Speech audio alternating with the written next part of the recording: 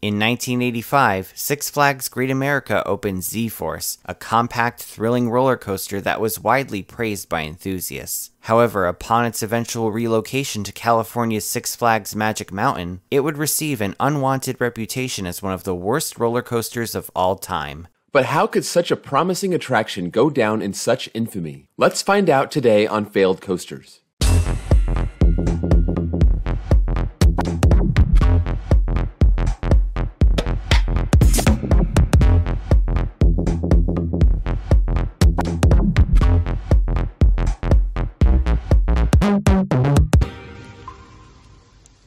Long before they built classic coasters like Millennium Force and Hagrid's Motorbike Adventure, Swiss manufacturer Intamin put out vastly different attractions. First founded in 1967, the company's name stood for International Amusement Installations. As its name implied, their main focus wasn't so much on building amusement rides, but installing them. More specifically, they would hire a variety of subcontractor companies to manufacture rides. Meanwhile, Intamin would be in charge of the design, sale, and installation of said attractions. They would work with manufacturers like Schwarzkopf and Wagner Bureau, but perhaps the most notable of these subcontractors was Swiss manufacturer Giovanola. Originally founded as a metal forging shop in 1888, Giovanola would manufacture a wide variety of steel products. These included highway bridges, electrical power stations, and even submarines. Around the early 1980s, they would start working with Intamin in the coaster market. These two companies would team up to build several unique roller coaster models over the years. These included a steel bobsled coaster named the Swiss Bob, a stand-up coaster, and a revolutionary concept named the Space Diver, aka the world's first hairpin drop coaster.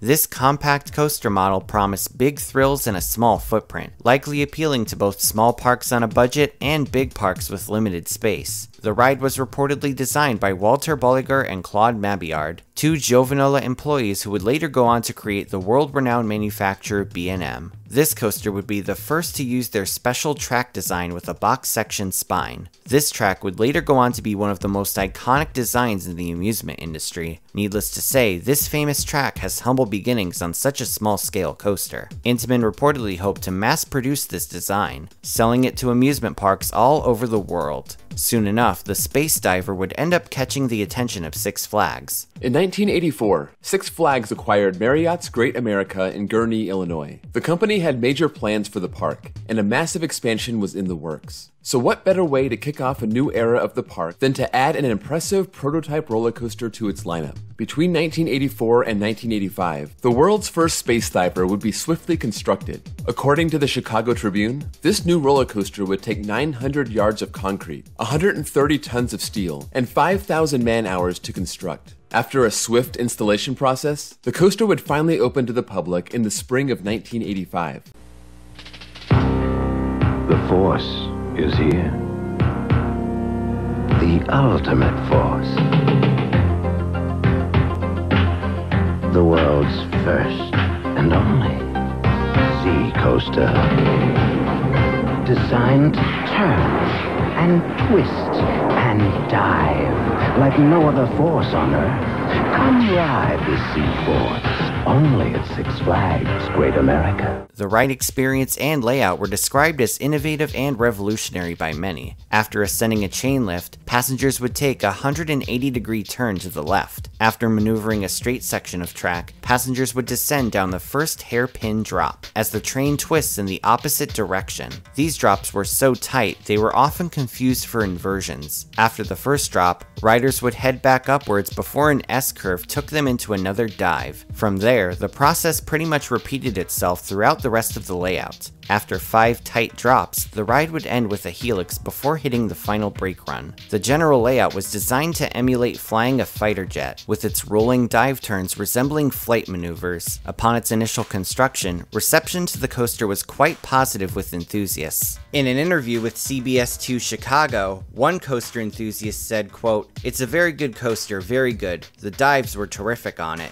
In the same interview, a park guest said, quote, "What's best about it is the turns, and you couldn't see what was coming up next. Come down those things, my stomach ended up in my throat." And one more park guest told CBS, quote, "I thought it was great, exciting." Thrill seekers were blown away by the tight footprint and the intimidating drops of Z-Force. It was truly a one-of-a-kind roller coaster, and it seemed like it would be a long-standing hit for Great America. However, it would only operate for a paltry 3 seasons. But why would the park suddenly get rid of such a well-received attraction? The answer was Six Flags' ride rotation program. New attractions are necessary to increase attendance and keep guests coming. On the other hand, new rides are expensive, and buying a used ride is much less costly. So for these reasons, Six Flags put a program in place to periodically relocate their coasters to different parks. One of the most famous examples of this program was the Intamin stand-up coaster Shockwave, which would be relocated to New Jersey's Six Flags Great Adventure and Houston's now-defunct Six Flags Astroworld. Naturally, Z-Force was no exception to this program, and in 1988, it would move to and reopen at Six Flags Over Georgia. Move ahead! It's so unique! Don't hesitate! Now rip it good! New Z-Force. It's not just another ride in the park. Despite being a relocation, the ride's installation received plenty of media attention at the time. Newspapers all across Georgia would cover the park's newest attraction. As reconstruction was underway, Peach State enthusiasts were excited for the ride's eventual opening. Soon enough, the ride would open in 1988 to great fanfare, though its run at the park was just as brief as its Illinois stint. Just 3 years later in 1991, the coaster would operate in Georgia for the last time. The next year, Six Flags would relocate the coaster to what is now considered the best park in the chain, Six Flags Magic Mountain in Valencia, California. On April 25th, 1992, the coaster known as Z-Force would reopen to the public under a new name, Flashback. Its run at the park would be widely advertised, and its installation would drum up a considerable buzz in the area. I'm reading in the paper that Six Flags Magic Mountain has this new thrill ride called Flashback with 6 hairpin dives that send you totally topsy-turvy. So I call my best friend Mo and we drive up to where all the great rides are, like Viper, Cyclone, Roaring Rapids, and who is standing there but my total heartthrob Veronica. And she says, why don't we ride Flashback together? So we get on and my heart starts racing. We both start screaming and now I can't decide which is more thrilling, Veronica or the Flashback? And I'm left wondering, could I be in love with a roller coaster? In the pre-internet days, not many people knew that this coaster previously ran at 2 different parks. As such, this coaster seemed brand new to local parkgoers. Nobody in the area had seen such an attraction before, and it seemed like a welcome addition to a park that was rapidly expanding its coaster collection. Unbeknownst to the guests though, this ride would go down in infamy as one of the worst roller coasters of all time. After being relocated twice, the coaster was in a far worse condition than when it originally opened in Illinois. Guests reported the ride experience to be much rougher, with each hairpin turn slamming riders' heads into their over-the-shoulder restraints. No matter how they held onto the restraints, the headbanging was inevitable. YouTube user Sir Willow went as far as to describe it as the worst roller coaster he's ever ridden. At Six Flags Magic Mountain, it was known as Flashback. And yes, this may actually be the single worst roller coaster I've ever been on. It would have snap diving turns. The problem was you had a lap bar and an over-the-shoulder restraint. And every time you snap turned, your legs would slam into your lap bar and your head would slam into the shoulder restraint. And so you get a slam bam every single turn. And there was no way to defend yourself for it, no way to brace for it, because as violently as it slammed you, you could hold on as tight as you wanted and you were still going to slam. It was just going to beat the crud out of you. With each passing year, the coaster's quality would reportedly get even worse, and as if that weren't bad enough, the ride couldn't even operate most of the time. Not because of maintenance issues, but because of its placement in the park. During its time at Magic Mountain, Flashback was located near the entrance and right next to the water park. This was a major problem, as the coaster's high noise level would distract the lifeguards. So if someone was calling for help, the ride's noise would keep the lifeguards from hearing it. The sound also annoyed water park goers, many of whom just wanted to relax and soak up the sun. As a result, park officials would prohibit Flashback's operation from May to September. Unfortunately, this also meant that the coaster could not run during the busiest time of the year. When Flashback was installed in 1992,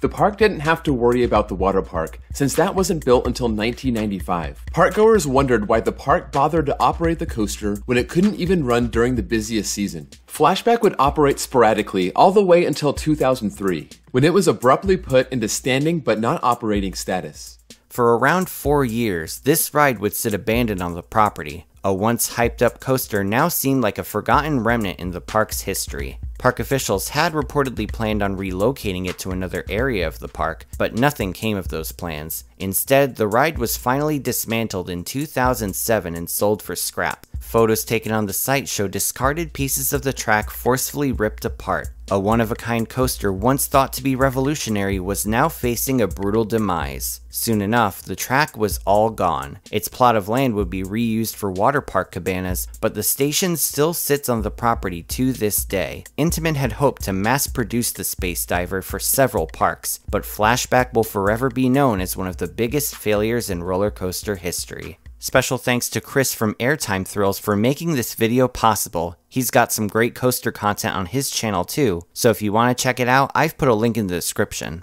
Before we wrap things up, I want to thank my newest Patreon supporters. Verbal shoutouts start at the gold tier, and if you don't hear your name, you will see it at the end of the video. Here's a special shoutout to Brian Gregory and Josh Hodson. Thank you all so much, and if you want to support me on Patreon, I've put a link in the description. Thanks for watching, everyone. Feel free to like, share, and subscribe. You can follow me on social media on Twitter, Instagram, and Facebook, or you can check out my website at themeparkcrazy.com. This is Theme Park Crazy, and I'll see you all next time.